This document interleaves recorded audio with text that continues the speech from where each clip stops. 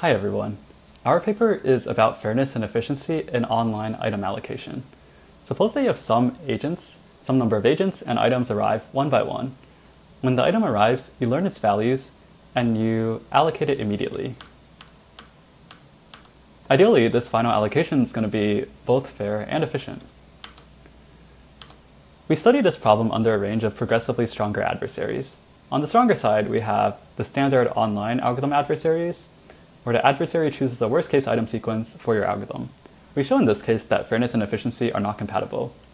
For the weaker distributional adversaries, where item values are sampled from distributions, we show that fairness and efficiency under this weaker model is compatible.